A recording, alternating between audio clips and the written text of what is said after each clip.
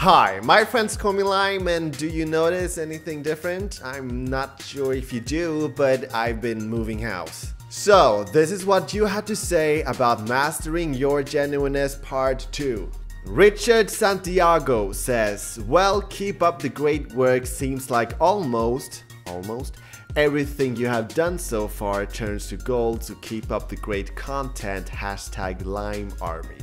I do actually have the mission to provide my army with arguments as opposed to preaching to the choir on my channel, so I actually like the #LimeArmy thing.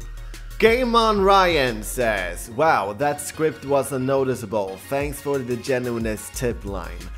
That was exactly what I was going for, so thank you very much. And then Helix Brightstar says, you can usually tell when a host has not ever even read the script in practice before shooting.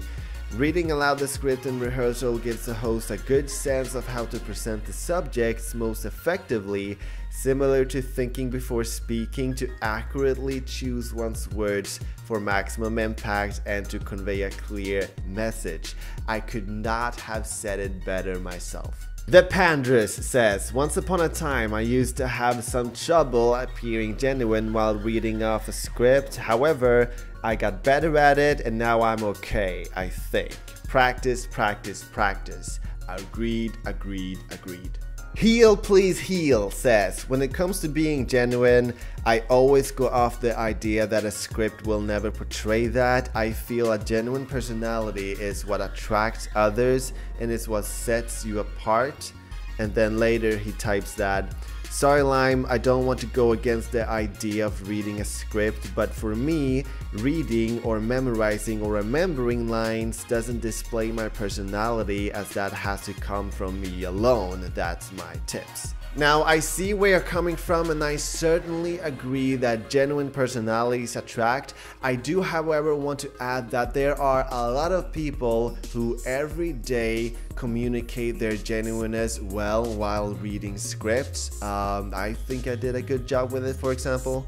And I would actually argue that sometimes you might be less genuine while reading from a script. I, for example, struggle to phrase myself when I don't have a script, and I tend to start to stutter, and I tend to not get the idea. I tend to not find the words that I'm looking for. I'm actually trying it right now, not reading from a script, and it takes away the flow, and I'm forcing myself to focus every time, all the time, on how to phrase myself and struggle to find the words and stuff like that, and that takes away from the genuineness, and that takes away from the personality. So my point is that I sometimes have trouble conveying my thoughts that are in here, and therefore I need to give myself time to phrase myself, and that's when I write a script. So the point is that we're all different. Some people need a script to give personality and give genuineness, while others work better when they just let the words come naturally. Now, Straightforward Action says, okay, let's say that you master your lines, and it sure takes a while. Then you just tired to say the same thing, subscribers might get tired of it, then you decide to write a new script to practice again. The process gonna repeat over and over again, making it feel so tiresome and annoying trying to master all of that. Do you feel the same? So I think that is a common misconception that working with a script takes a lot more effort than improvising.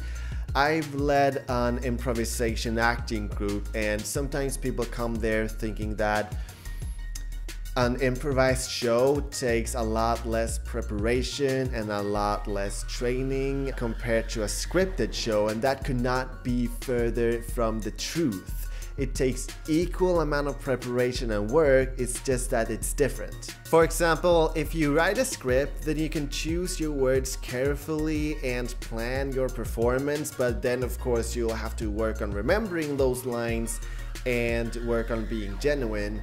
However, if you improvise, then you'll have to make up quality content and delivery on the spot within seconds. You have no opportunity to rehearse this, which means that it might not be as well phrased or well delivered as it could have been. And so to do this well, then you have to put a lot of work into gaining and sustaining a certain set of skills, and you have to put a lot of concentration in front of the camera. So now to answer your question, if I feel like I get tired of the lines, I actually do not.